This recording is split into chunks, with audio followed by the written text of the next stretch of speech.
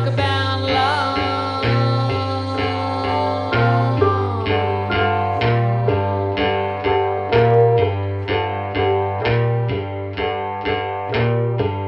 Yeah, I got fears,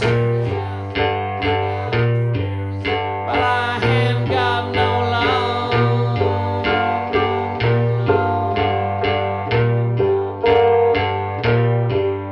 Yes, I got fears.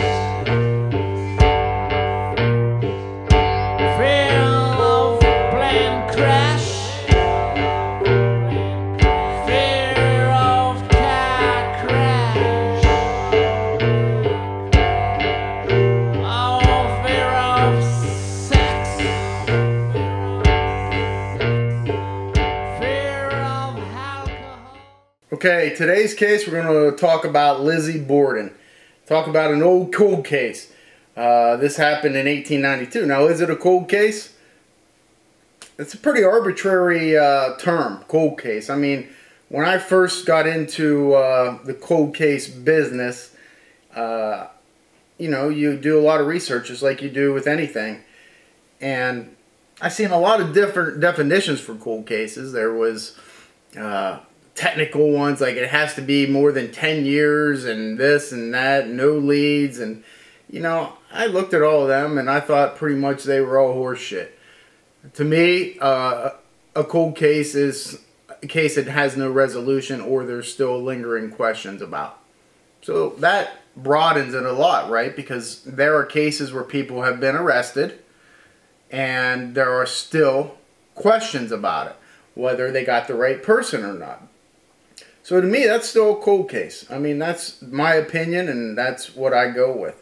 So I think a cold case is something that you decide yourself, and it doesn't have an official title. So, with that said, we jump back in time to 1892. Yeah, a long time ago. Lizzie Borden, 32-year-old woman who lived at home with her father, Andrew, who was a victim, and stepmother, Abby, who also was a victim. Andrew was 70 years old on August 4th, 1892 when this happened. Abby was 64. I had mentioned Lizzie Borden was 32. And the Bordens had another daughter along with Lizzie, whose name was Emma. She was 41, but she was not at the house at the time of this tragic murder. So, Andrew Borden, we got to look at victimology. Andrew and Lizzie. Andrew and Abby. Andrew was married. Previous to this, that wife had died. No, not under mysterious circumstances, but she passed away. They had two daughters, Emma, or Emmy, and Lizzie. Short time later, Andrew gets remarried. He remarries Abby. Apparently, not unlike today, when a stepmother comes into the fold, there is a little bit of tension. That has been documented in this case. There was tension certainly between Lizzie and Abby. So when we look at victimology, we look at Andrew, we look at his financial wealth. They were pretty off. Now, he was known to be a very frugal person. It is said that they didn't even have indoor plumbing at their house when most people at that time did. I don't know about that. 1892. When I think about the 1800s, I think of like 1881 when Billy the Kid was shot and killed by Pat Garrett. So this is only 10 years later. So yeah, maybe there was indoor plumbing. I'm sure there was. I'm sure that isn't made up. But they didn't have it. But he had a lot of money at the time. There was some tension that Andrew had given his stepdaughter, so Abby's daughter, who didn't live with them, a house. And Lizzie did not like this, and neither did Emma. Now, you have to remember, in any case, I'll give you a perfect example. Not everything is nefarious. You know what I mean? And this is how my brain works. The other day, I'm out mowing, and my tractor hit my back door going into the basement. And the front hit it enough where it jarred the door open and split the trim, the door trim. So I picked it up and I was disgusted with myself because there's something else I have to fix, and I laid it inside. When I got done mowing, I came inside to fix it, and immediately my brain switched to, what if something happened to me tonight? Or what if something happened to somebody else in this household and the police came? They're going to look at this and think immediately forced entry, right? Because you don't know the backstory. And I would be a suspect, or whoever, you know, would be a suspect based on something that has absolutely nothing to do with the crime. I hit it with the mower. It was a mistake, but it certainly looks like forced entry, right? That's why you cannot laser in on certain things and say that's the cause, and then this is the effect of it, because you don't know. In this case, Andrew giving the stepchild a home when not giving his own biological children the same, immediately you think, ooh, motive for murder. You also think, well, it's documented that Lizzie does not get along with stepmom. In fact, refused to address her as a mother, which I don't blame her, but maybe back then it was a custom, that's motive. Not necessarily, okay? So, when we looked at victimology, that's pretty much what we know. Andrew, again, he was 70 years old at the time. Abby was 64. By the research that I did, Abby was well liked. Andrew may have had some enemies. Not unlike today, when somebody is a successful businessman, they sometimes make enemies. So when you're starting out looking at this case, you have to start it out very broad. Okay? All the possibilities.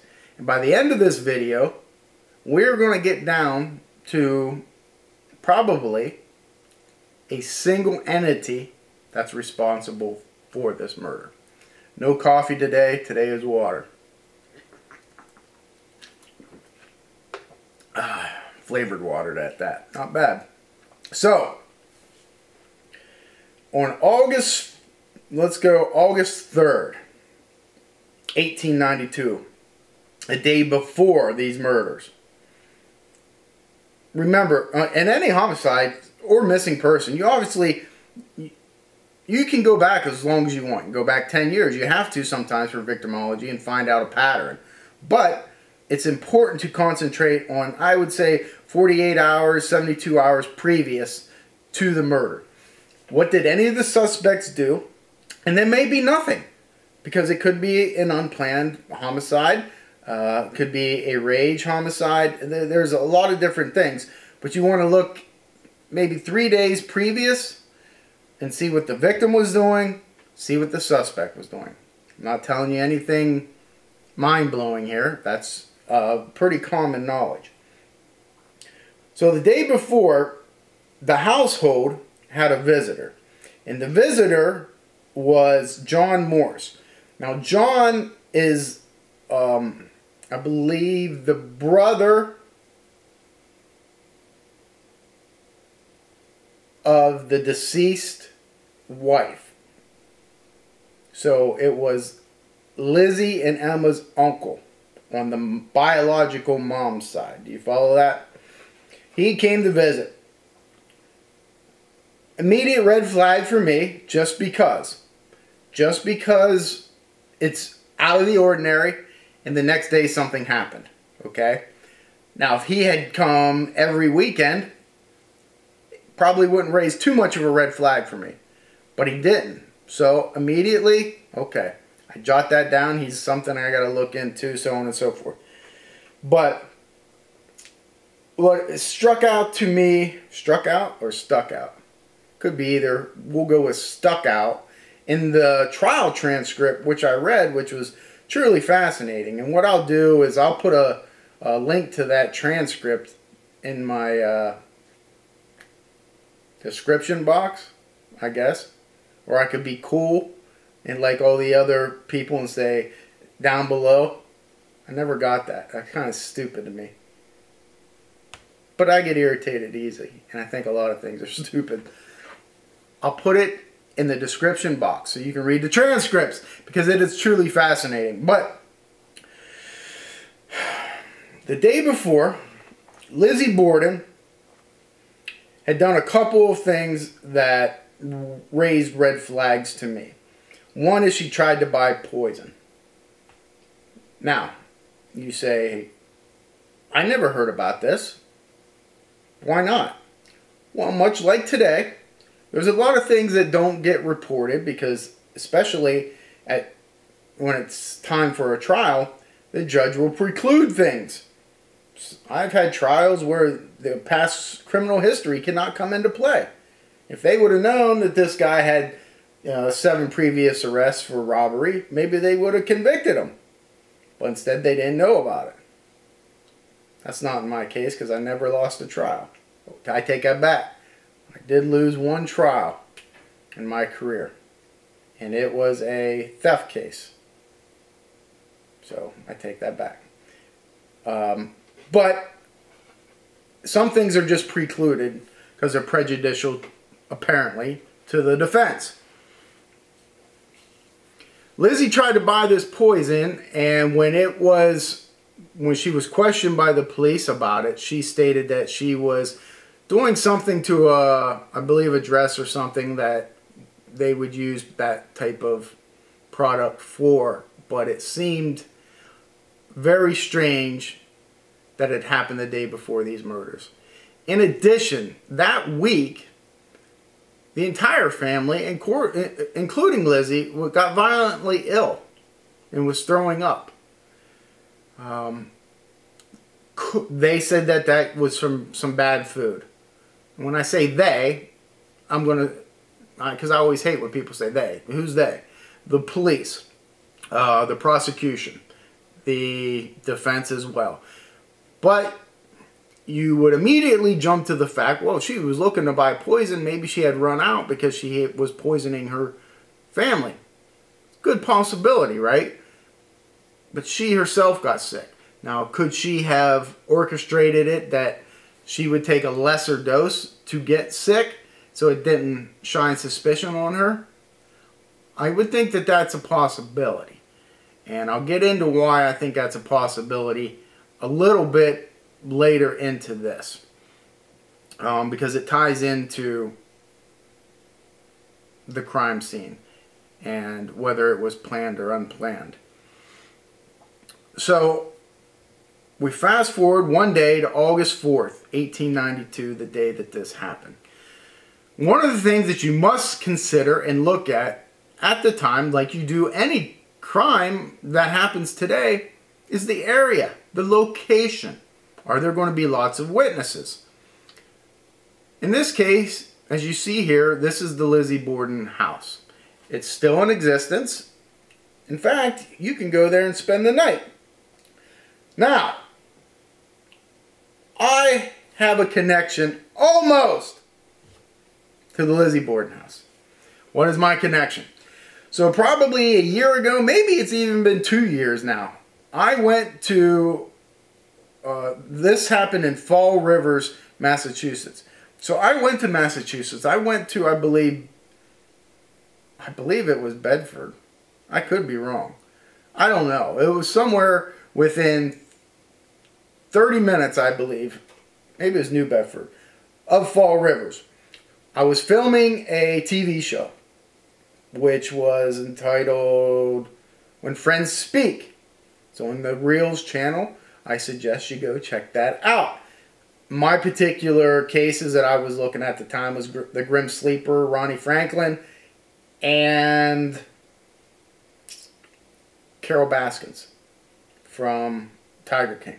So anyhow, they took me, flew me up there, whatever. I did the scenes, did my thing, and I was getting ready to come home. And one of the producers I was having lunch with, we started talking about true crime things, and he mentioned that he had filmed a show at the Lizzie Borden house a couple months previous. And he says, it's close to here. And I'm like, wow, really? I want to go there. So he had the number of the owner, and he called the owner at lunch. No, he gave me the number, and I called the owner. And I said, I told him who I was, and I'd really be interested if I could come, you know, tour the house. And he said, well, the tours are over at this such and such time, which was in like 10 minutes. But he said he could open up early for me if I wished, and he could take me through.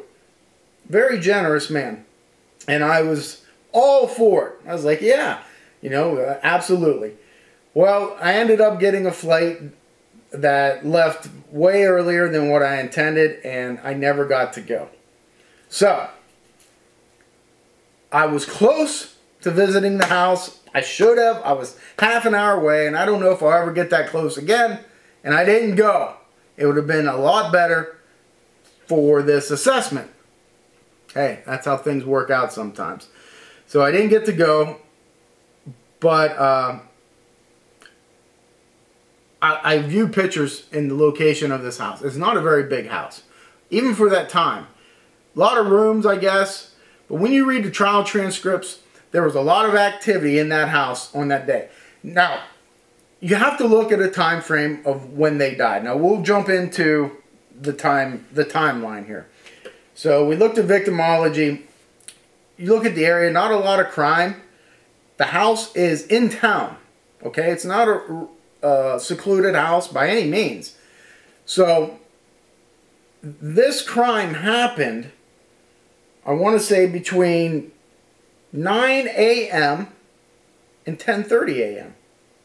It's not a big window. Think about all the cases where we have weeks that it happened, and then days, and then hours. Here, I mean, you have an hour and a half, basically, where 2 victims being slaughtered. And by slaughtered, I'll get into the manner of death. I mean, obviously, it's a homicide, but they were killed with a sharp, blunt force object. Now, boy, is that an oxymoron. Sharp, blunt force. I say sharp because at the time, they believed that it was a hatchet.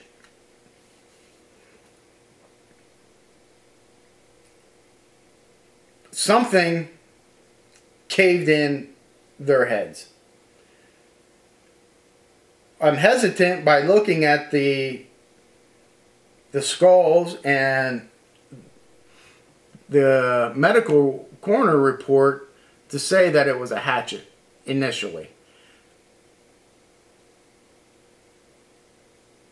But the measurement of, I believe it was 3.5, something that was 3.5 inches, caused these wounds. Now, I'm not a medical examiner, and I stay in my lane. Although I think that any good investigator has to have experience in all facets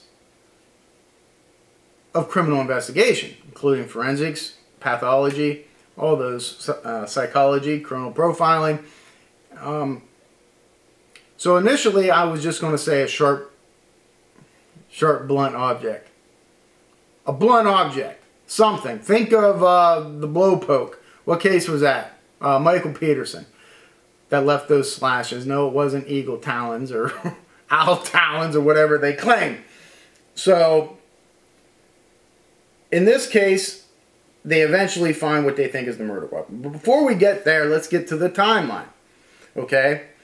This happened in the middle of the day on a busy street. Semi-busy. I mean, it's in town. That tells you a lot right there. Right there, that tells you a lot.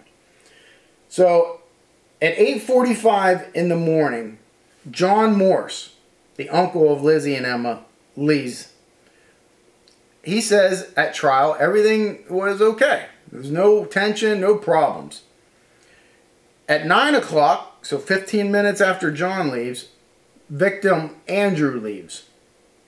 Lizzie's dad. So now, inside that house, we have Abby, victim number 1, 64 years old. We have Lizzie, daughter, 32 years old. We have Bridget, who I haven't brought up yet. She is the maid, live-in maid. She's 25. That's it. Okay? By 9 a.m., you only have 3 people in that house. One of them is a victim. So that's only going to leave 2. Abby's killed first. Abby is downstairs, according to Bridget's testimony, dusting with a feather duster. She decides to go up to the guest room to change a pillow casing. That is where she's murdered. Okay?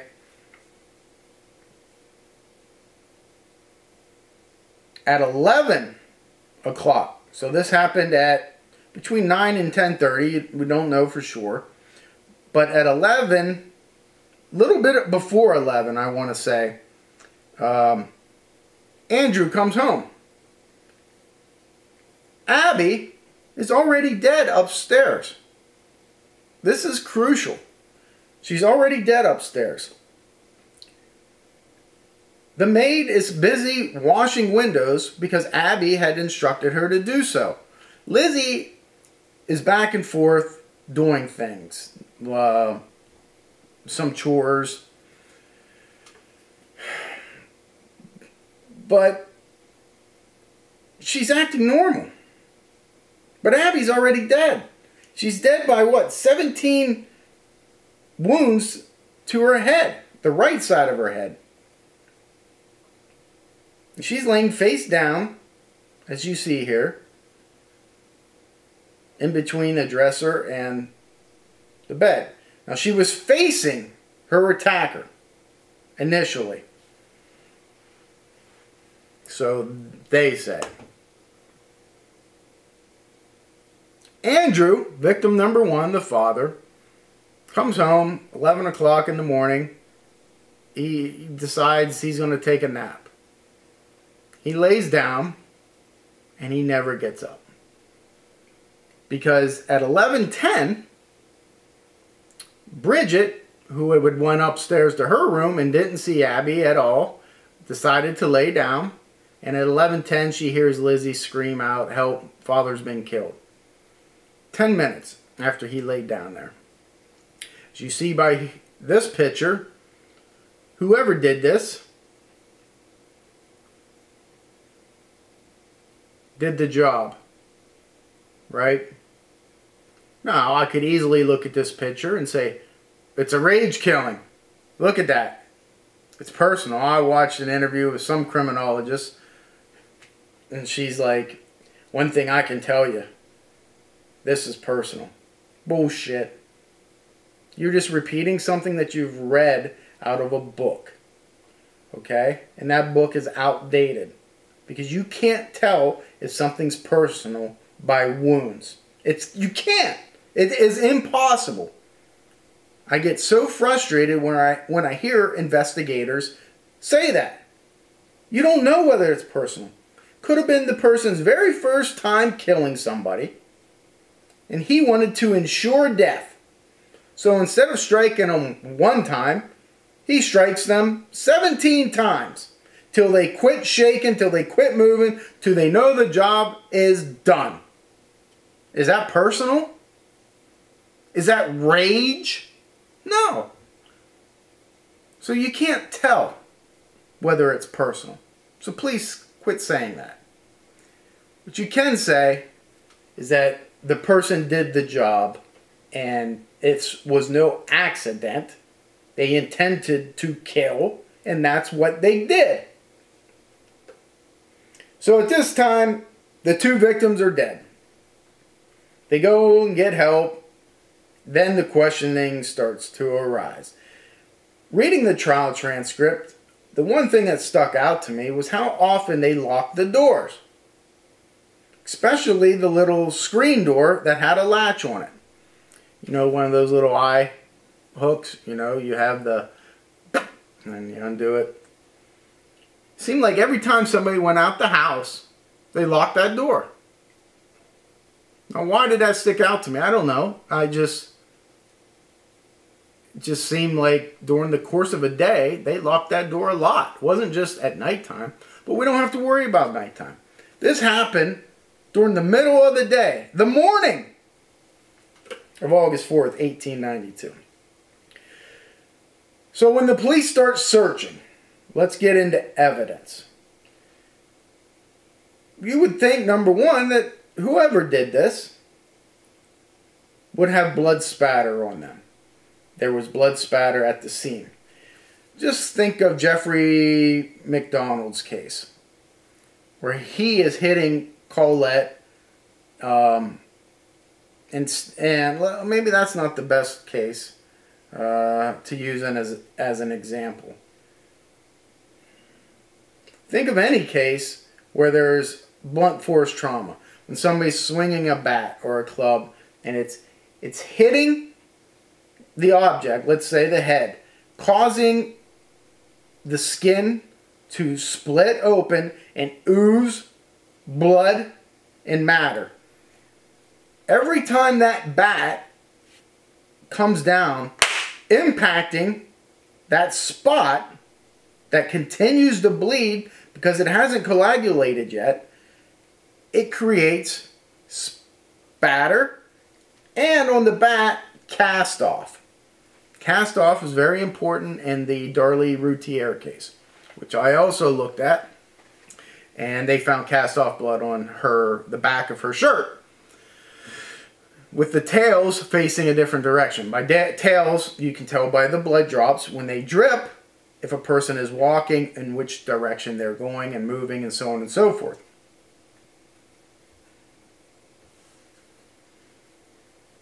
This person should have blood on them. Am I correct in assuming that? Well, guess what? Apparently Lizzie didn't. 10 minutes, you know, after Andrew lays down, she is calling for help. So he got murdered rather quickly. And you got to imagine, this is 1892. This is not today. This is not 10 years ago. It's not 50 years ago, where you're wearing a t-shirt and shorts. They wore dresses. Men wear suits. Had to be terribly uncomfortable. Whoever invented jeans and t-shirts and shorts, they're brilliant. Because if it was today, it would take less than 15 seconds to change your clothing. Right? Then, a little bit longer. Regardless, she could have still changed. But she had no blood on her. Bridget didn't either. Now we can narrow this down right off the bat, I think, to 3 suspects. You can narrow it down to Bridget, who was in the house when both were murdered. You can narrow it down to Lizzie Borden, who was in the house when they were murdered. And lastly, let's say an outsider. Now that's a broad range of suspects, right? But that's all we have right now. You have 2 people in the house with 2 victims. And then you have the potential that it was somebody from the outside that came in. Now, when you look at the outsiders that could have came in, there's a couple things that you have to take into consideration. Location of the house, time of day. I'm going to leave it at that for now. And we're going to look at the evidence. The police started looking. They found Lizzie Borden's story kind of suspect because she was telling different things of where she was and what she was doing. Her attitude was not the best. And example, I don't know if I wrote it down here in my notes or not, but she had said something when the police were questioning her right away, what happened to your mom? And she immediately corrected them and said, that is not my mother. Can you look at that and base guilt off of it? No. No. But it's something that raised a red flag to the police officers who testified to it at trial. The evidence, when they started looking, is there wasn't a lot. But eventually, things kind of sorted themselves out. And what do I mean by that? Well, as they're searching, they find an axe head, as you see here.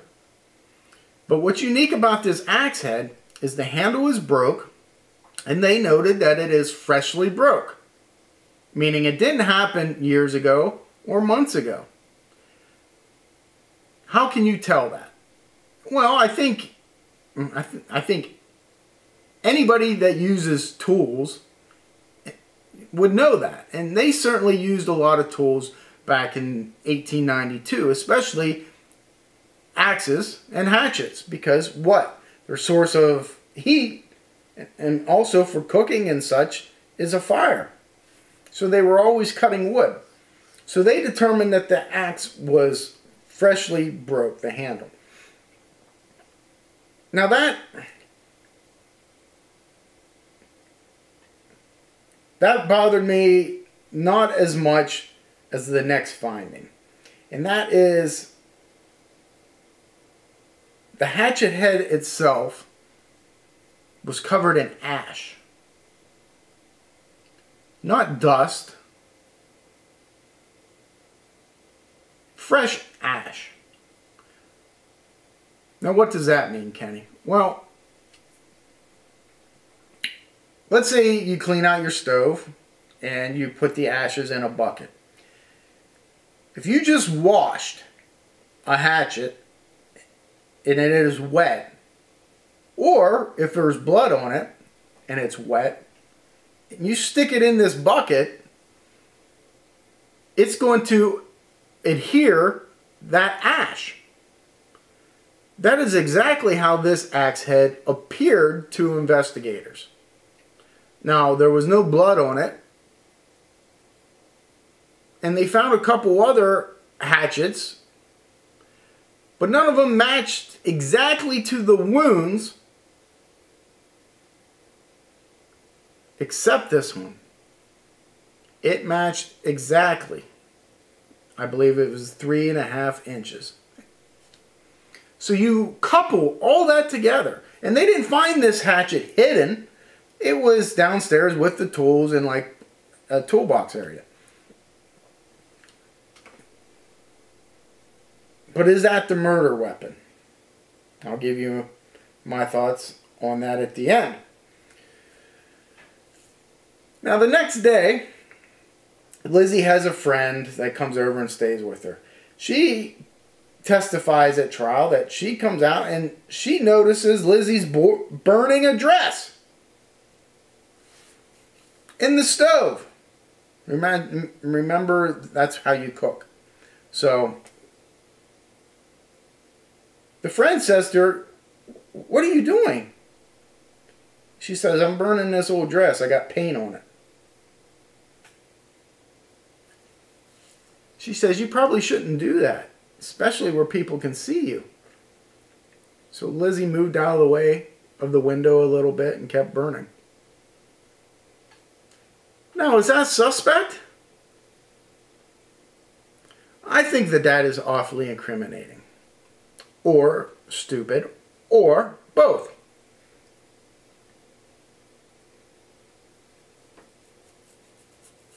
They have an inquest, much like a grand jury. And the police bring in some other evidence that they found.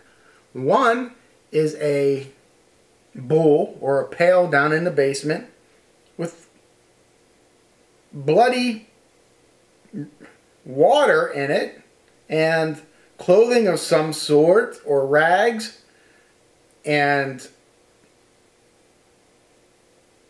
I am taken aback that I don't hear much more about this, because Lizzie explained it as she was menstruating. And it's almost like the investigators went, whoa, and ran the other way. They don't want to hear that. Scared them off. That's what it seems to me.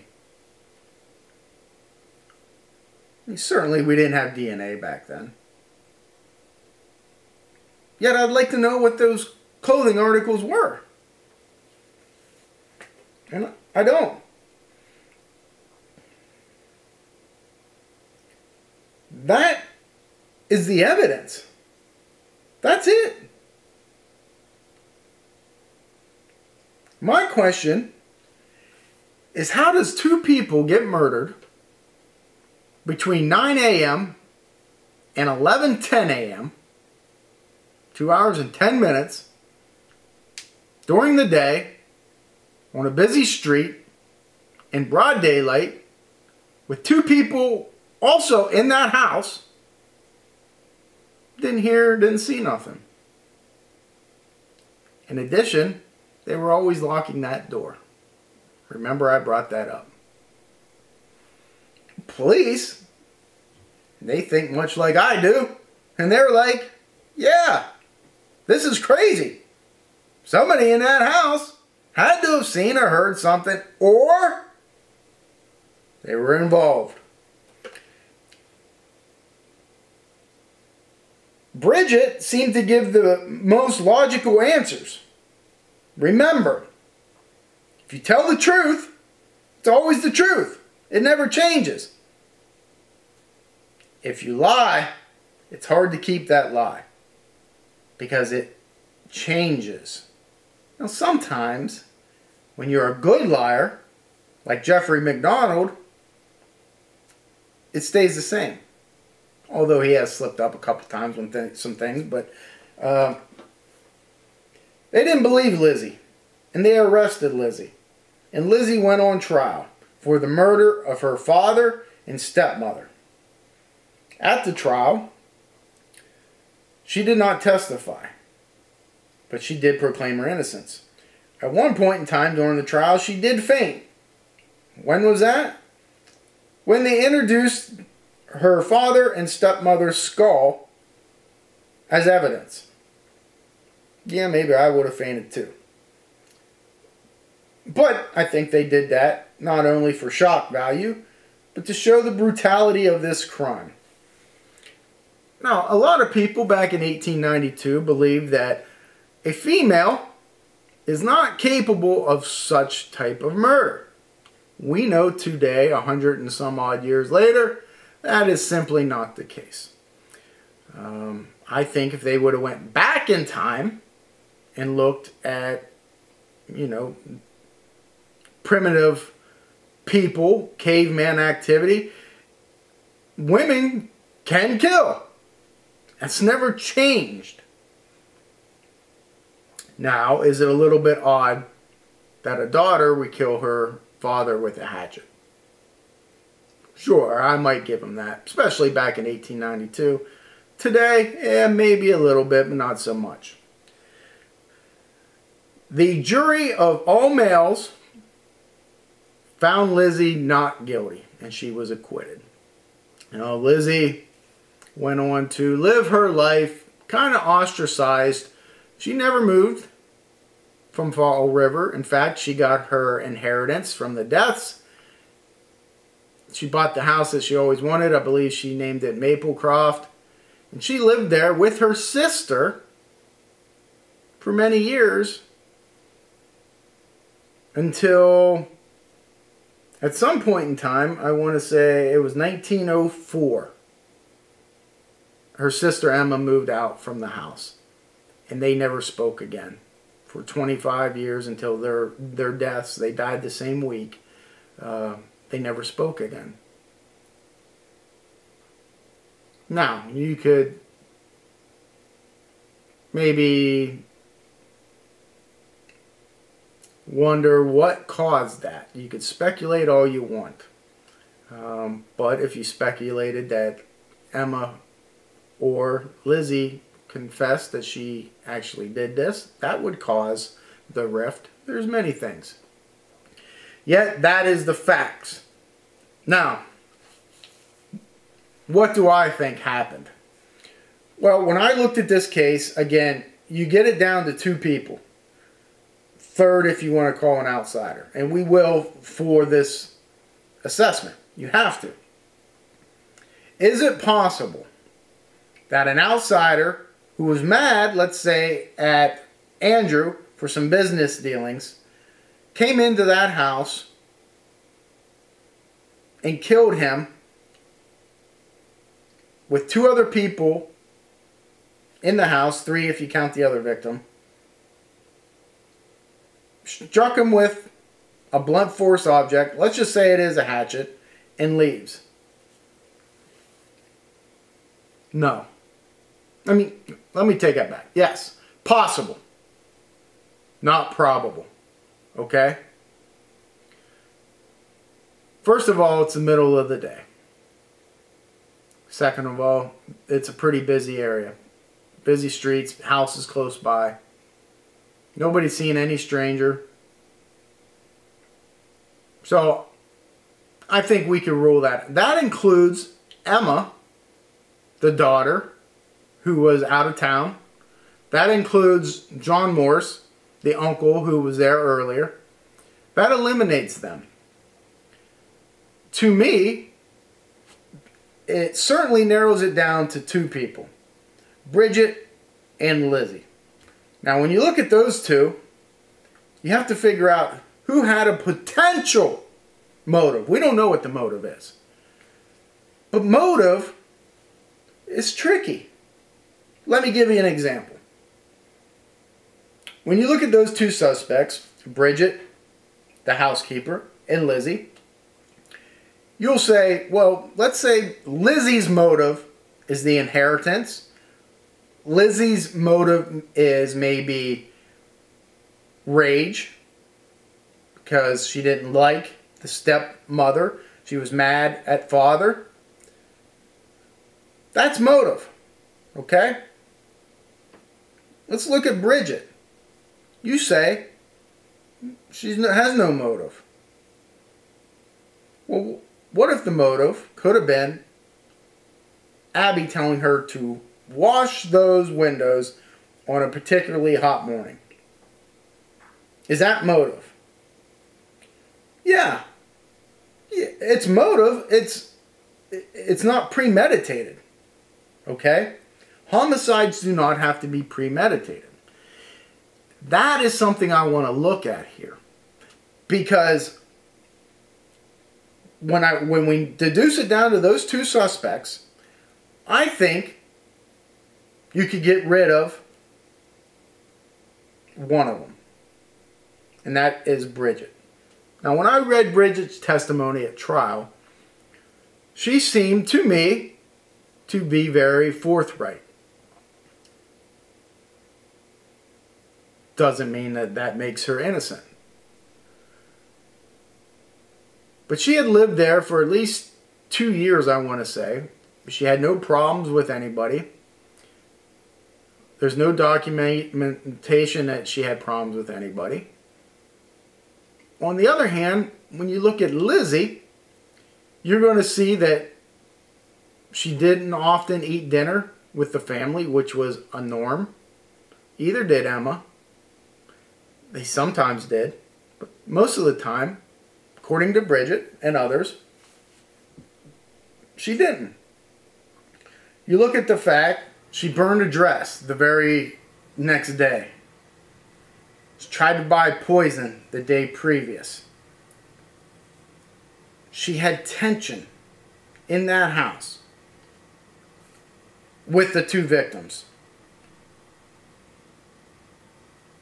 Apparently, there was something with the pigeons in the barn. The father had them killed or something, and she liked those pigeons. She didn't get along, as I said, with the stepmom. She had taken a vacation just weeks previous to this, and when they came back, her and Emma, they stayed in a rooming house. They didn't go home. And that was a week before the murder. So, I mean, you couple all of that with the two that are left inside that house, it leaves one suspect, and that's Lizzie Borden. Now, what I try to figure out, I mean, I think you can fairly easily deduce that it was Lizzie. Sure, you're going to find some people that say, well, because of this, this, and this, it's not her. Yeah, you can do that with any case. But it's the possibilities, the probabilities. And in here, the evidence points away from the two that, there's only two that it can be. Once you're out, you exclude an outsider, which I have done, because as many times as they locked that door, every time they went out, when Lizzie went out to the barn, she locked the door. When Andrew went out to the bank, he locked the door. Everybody locked the door, even just coming in and out of the house. Not even leaving the house, just going outside of the door. So because of that, because of the location, the time of day, because of two people inside that house who said they didn't see or hear anything, you can rule out an outsider. Nobody is just going to wander in, kill Abby upstairs, remain in the house for 2 hours with nobody seeing them, and then wait till Andrew comes home, come downstairs, hoping that he's going to be sleeping, kill him, and leave with nobody seeing anything. I think that's impossible. Only two people, Bridget and Lizzie. Because of Lizzie's actions, her conflicts, the things that she did previous and post behavior, I think is indicative of her guilt. Now, I want to go over some of these notes. One of the things that I had written down here, and I'm still questioning, because I'm not sure, but I have it down that it was unplanned. Now, why do I say it was unplanned? Because of the time of day, and because of having another potential witness in the house. It's very brazen or very dumb. Yet, the night before this murder, Lizzie was setting up the murder. Now, by setting it up, what do I mean? Well, she was telling a friend of hers that she felt something very bad was going to happen to her father. He had a lot of enemies. This is the night before the murder. She's saying this stuff. That's setting up. That's premeditation. So then why am I saying it was unplanned? Just because of the time of day. It seemed to me, originally, looking at this scene, looking at the case, it seemed to me that Abby was killed in a unplanned way. Now, I stopped short of saying a rage killing, because you can't tell that, I don't believe, by just a scene. But I'm hesitant to say that when I look at her buying poison the day before and setting up the murders by talking to a friend the day before. That's premeditation. But why wouldn't she instead wait till nighttime when they're in bed sleeping? Couldn't she easily kill them both? Maybe she felt that was too hard. That once she started killing one person, the other one would wake up. Or something. Whatever it was in her mind, that she thought that she couldn't do that. So therefore, after I wrote down unplanned, wait till night in the bed, Abby's potential rage, maybe Abby said something to her that made her snap, and then why kill the father? After I take all that in consideration, I realize it makes more sense that it was premeditated. And there was a statement that she had made to Bridget that morning about a store having a sale on some cloth and she should go. I think that little slip up there was Lizzie trying to get Bridget out of the house because she was going to follow through with this plan.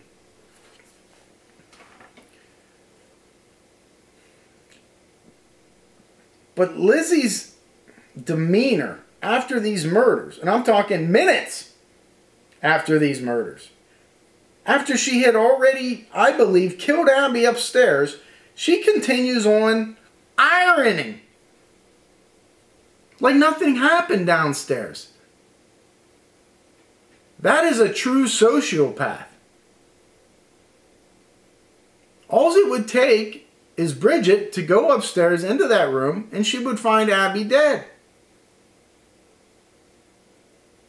Instead, she continues and has a normal conversation, except for what I previously had mentioned, to try to get Bridget out of the house. Now, why couldn't she just order Bridget out of the house? I believe she probably could, but for whatever reason, she didn't. And Bridget ended up going upstairs to lay down. Now, I would want to know, how common was that? I would be asking Lizzie that. Obviously, I'd ask Emma that. Did she normally go upstairs to lay down? Because she's laying down at the exact time that Andrew gets murdered. And to me, that's either suspect, that's a red flag, or that's when Lizzie strikes. And obviously, it's one or the other or both.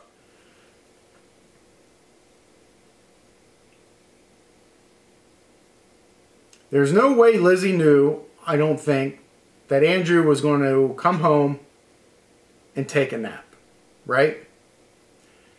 Now, what really sealed me on Lizzie's guilt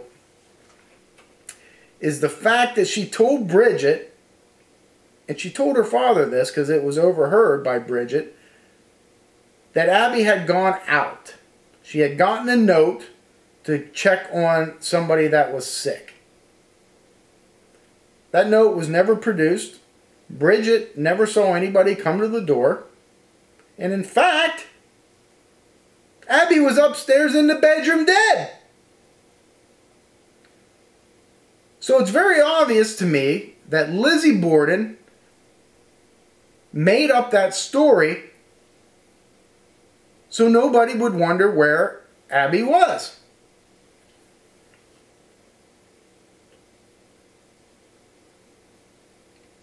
So we can certainly say that Abby Borden is guilty of this crime. What I can't say is why. But when I initially looked at it, I believed that it was unplanned. But the more I looked at the trial transcripts and the witness statements, I think there was premeditation there. And it was a crime of opportunity.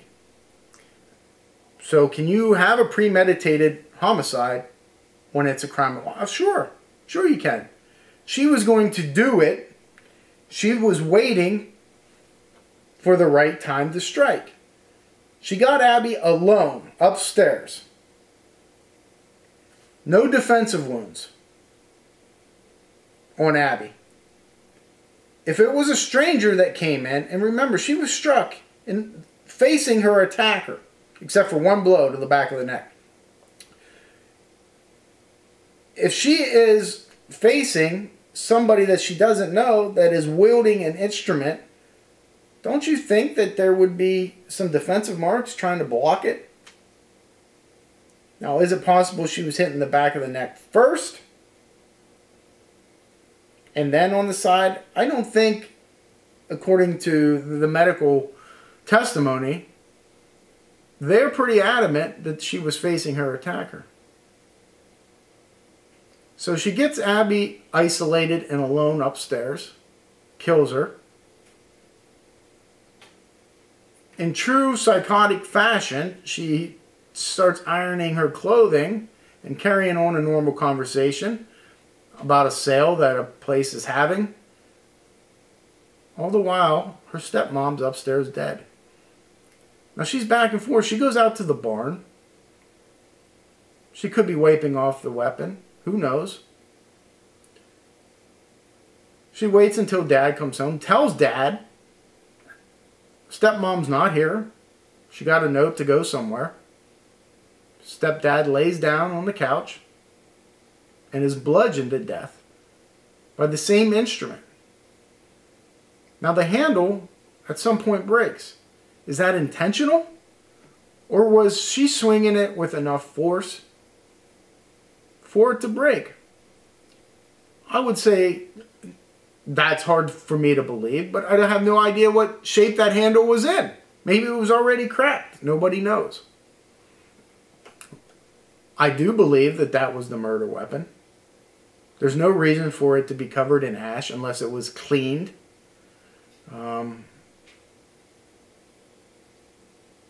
She certainly was doing something out in that barn. And nobody knows.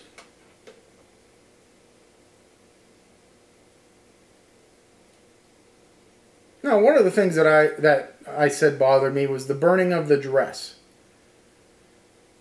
The timing of it stinks, right? But what if she's telling the truth? Well, there's an easy way to determine that. If I was an investigator, I would look around the house. If Lizzie wouldn't tell me, and I would ask Bridget, Emma, hey, what's been freshly painted? I mean, you should be able to tell that just by visual observation. If you see something, okay, she has some validity to her story. But if not, there's something to it, right?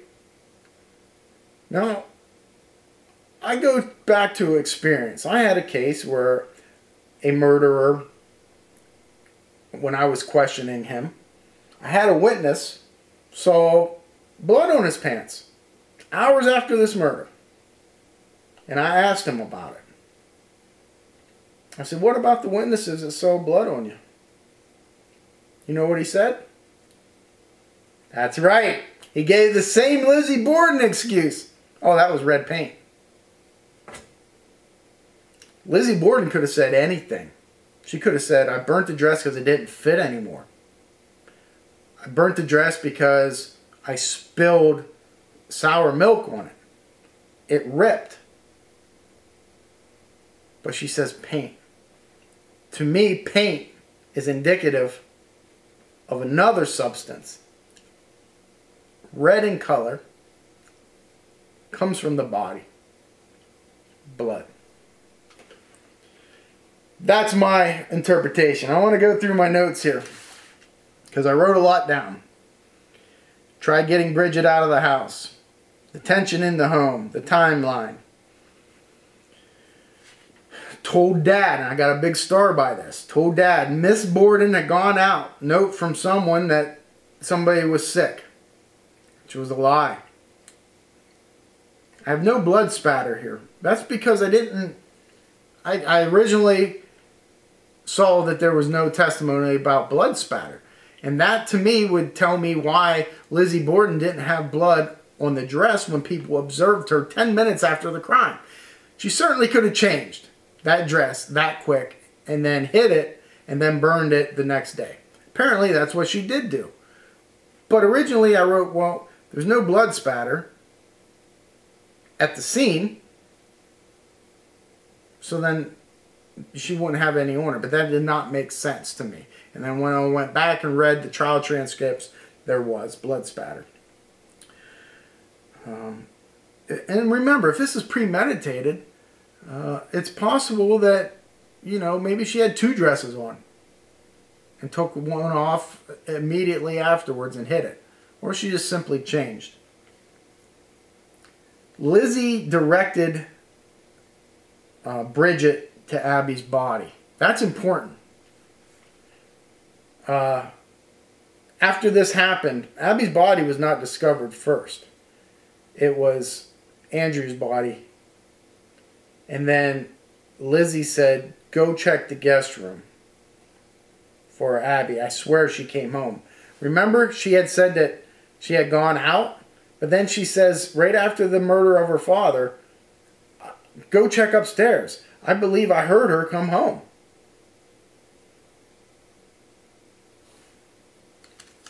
That's telling. She tried to purchase the poison the day before. There's not two suspects in this case. One suspect, and the reason I know that, I'm sorry, I was swatting, I don't know what it was. The wounds are the same. By that, unless two people came in with two hatchets and did the crime. Usually, and this is not foolproof, if there are two suspects, two offenders, you have two different manners of death. Not always. It could be two gunshots, but a lot of times it'll look different. The scenes will look different. Here, they're almost identical. The murder weapon, I believe that it was that hatchet, had fresh ash, 3.5 inches, matches the wound. The burned dress covered in paint, I have down here wet paint. Well, what was painted? It should be easily determined. One of her contradictory statements was that when her father came home to take a nap, she took his shoes off and put his slippers on him. Which is a blatant lie. Look at the photograph. He has his shoes on. Now, why would she lie about that if she wasn't involved? You know what I mean? That doesn't make sense. The pail with the blood in it, we talked about that. The menstrual cycle, and they were like, oh, wait, okay. Didn't even want to investigate it, it seems like. Emma moved out of their home in 1904, and they didn't speak again until they died in 1927. Lizzie was 66 years old when she died. She never married. She lived alone. There was always a rumor, I guess, or not maybe always, but at some point in time someone put forth that Bridget and Lizzie were having a lesbian encounter when Abby caught them. Hence, they both killed her because it was taboo at the time. And then they confessed to Andrew, and then they killed him. I don't buy that, because if they confess to Andrew, what's he going to do? Okay, that's fine. I'm just going to lay down and take a nap? No. That makes no sense. Now, is it possible that she was a lesbian? Sure. So what? I mean, she never got married. She lived alone. But there's a lot of people that live alone, aren't married, never got married, never had a boyfriend. It doesn't mean that they're homosexual. And even if it does, it doesn't make sense. It doesn't make sense that that is the reason for this murder. She was arrested for shoplifting 4 years after she was acquitted for this murder.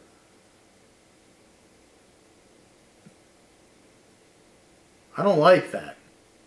You know what that tells me? That tells me that's somebody that believes they're smarter than somebody else. She has money 4 years after that acquittal.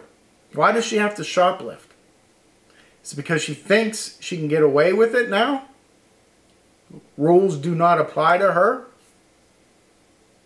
She that arrogant? And I have night before she was setting up the scene, which makes it premeditated murder. Very fascinating case, Lizzie Borden. I enjoyed looking at this case. I love older cases like this. I should have went to the house when I was up there. I think at one point in time, I know I had conversation with Kathleen Ramslin. She's an author. Got a couple books here from her. but we talked at a conference one time about she had just spent the night there. And I thought that would be a really cool thing to do, was to go up there and spend the night. And I still have that on my bucket list. I would like to do that. Certainly would like to go up there and tour the house if I ever get up to around Fall Rivers again. I would certainly like to do that.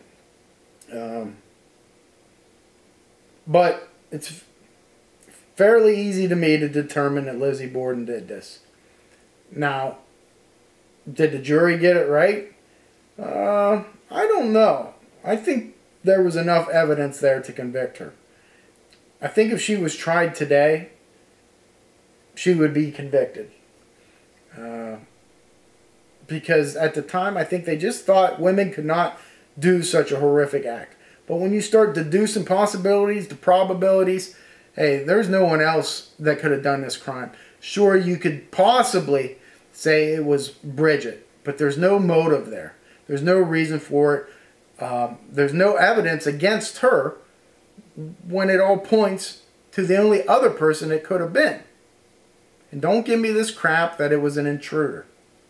Okay? Nobody's coming into that house at 9 o'clock in the morning, killing one, leaving, coming back, killing the other one, or staying in that house with two other people running around all day. It just makes no sense. Especially with them locking the doors. It makes no sense. There's only one person that makes sense. When you look at the totality of everything, remember, it's everything. Direct evidence, indirect evidence. It's Lizzie Borden. She's guilty. And she got away with it. So, hey, more power to her. But what a fascinating case. All right, that's it for today. Lizzie Borden, good case. Until next time. Hey, I forgot to keep mentioning. Go become a member. So every Monday, I answer questions and post videos for the premiere and exclusive membership. If you want more content, subscribe. No, you already did that, right? Become a member and buy some merch. You know, everyone's always asking me, where'd you get that Unsolved No More shirt? There's a link. I mean, people set this stuff up. It's on there. You just got to find it. Search it. Research these cases. Go back. Read this trial transcript. It's crazy. So until next time, Mains out. Fear of